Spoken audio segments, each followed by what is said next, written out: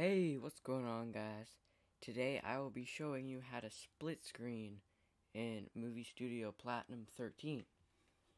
So, I have my two videos right here, and let's get right into it. I'm going to drag my first video down, and then the other video right below it. And I'm just going to drag these in just to make the videos the same length. Okay, now I'm going to go to the advanced edit mode for this.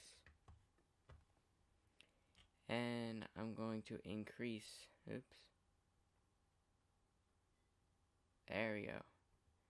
Increase their size, just to make it a little easier to work with. I'm going to minimize track heights. And then, actually, no, I'm not going to minimize track heights. What am I thinking? Go to Event Pan Crop. Go to Event Pan Crop. And now, basically, what we should do is get these settings all perfect. So make sure that Enable Snapping is off, Lock Aspect Ratio is off, Size About Center is off, and Move in X Only is true. Now we're going to scroll down to Source, and Maintain Aspect Ratio should be yes, and Stretch to Fill Frame should be no. Now we're just going to drag this into where we want it to be. About right there. Maybe a little bit wider.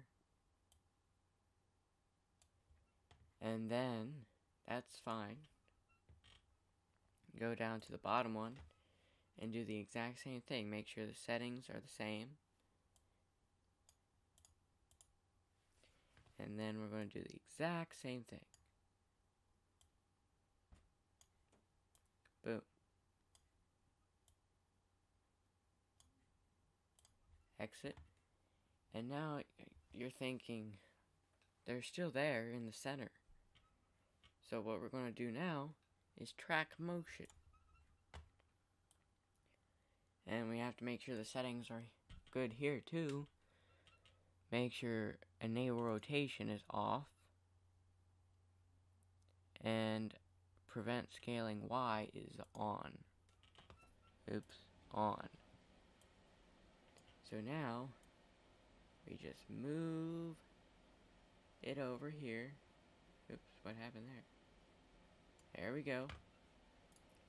And then do the same for the other one. Move it over. What's happening? There we go. And now that they're on separate sides, we can go back and just crop some more.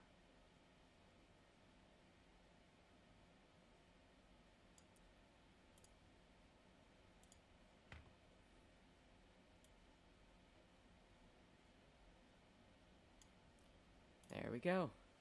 And now you have just split screened in Movie Studio Platinum 13. I hope this helped you out, and if it did, subscribe, leave a like, and comment, and I will see you guys next time.